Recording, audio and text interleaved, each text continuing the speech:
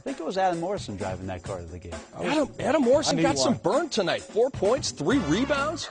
And yes, Kobe would be on Russell Westbrook, thus the establisher. That's what we call that right there. Hey, the first 2 plays are Thunder misses. We could have had the first 13 plays of this highlight rip be Thunder misses. Well, you see all pick and rolls, Kobe Bryant's length, and also him understanding how to play defense. And the Lakers just set the tone, coming out getting some steals, some deflections, and Kobe Bryant really went after Russell Westbrook, challenged him to make shots from the outside. And you know what I love about Byron Bones is the fact that he doesn't mess around at the rim. He finishes. No, and the great thing about him, he's done such a good job with Kareem Abdul-Jabbar over the past few years. It's about rim runs. You run right down the middle of the floor, you plant your big butt down underneath the rim, and make your guards find you, make yourself a big target. That's what he does. And we've got Laker defense right here. Shannon Brown comes up with the steal.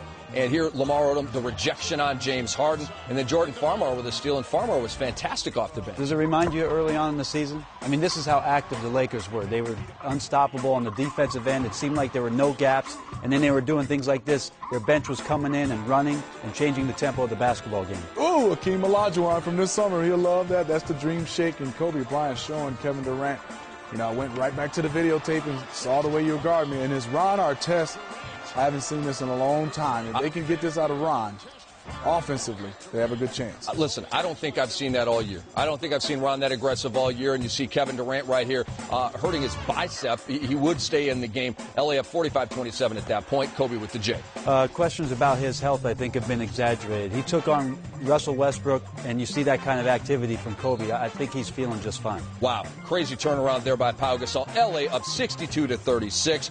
And off another turnover. LA is breaking again. Is that cherry picking a little bit from Byron? Yeah, that's the big fella. So I'm tired of running and getting back. I'm just going to stay right here and give me an easy 2. But look at Paul Gasol, his domination, his size, length. And there's nothing he can do right there when you have a guy that's really tiptoeing and laying the basketball in. And that's the kind of game it was. No fourth quarter highlights for you because the Lakers win in an absolute rout. 111-87.